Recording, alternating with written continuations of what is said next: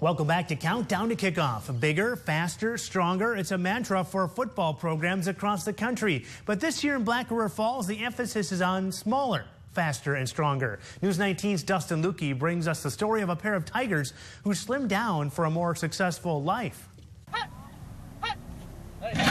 Bigger isn't always better. I feel weird as a football coach saying we need to get smaller. Of course, smaller is also relative. At 270 pounds, senior center and D lineman Zach Severson still a force to be reckoned with. A first-team all-conference force. A force that's now more lightning than thunder. Last year I was sore and slow and just kind of dying after the first couple conditionings. This year I'm helping out a freshman with conditioning, so I'm doing my own and his with him. So it's just a lot easier this year than last year. Severson shed 50 pounds in the offseason. Really didn't need to be playing high school football at 320 pounds. At the end of last year, head coach Jim Bible met with Severson and second-team all-conference lineman Gary Garvin, both on the 300-plus side of the scale. And they decided that if I were leaner, I'd also be meaner. Coach Bible wanted his senior leaders to slim down, not just for the added speed and grit on the gridiron, but for a more satisfying life beyond the goal line. And that's what we're here to try to do. We're trying to help these kids beyond football. You know, football is a great vehicle to teach these things about nutrition. And as much as Coach Bible and his staff can teach, it's still up to the student athletes to put it into practice.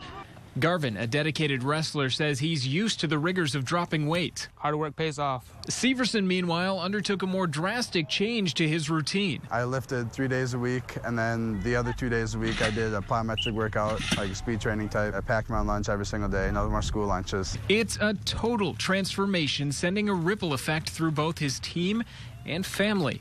Severson's dad, Larry, a coach on the Tigers staff, took up the fitness challenge with his son. Larry dropped 70 pounds between football seasons.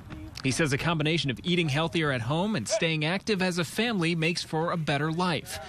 And a better life, Coach Bible says, makes for better football. So much of this game is played with the mind, and we try to teach that a lot to these kids. So the better they feel and stronger they are, the more they're going to play with confidence. That's a play with the bigger picture in mind. D-line on three. 1, 2, 3, D-line. In Black River Falls, Dustin Lukey, News 19 Sports.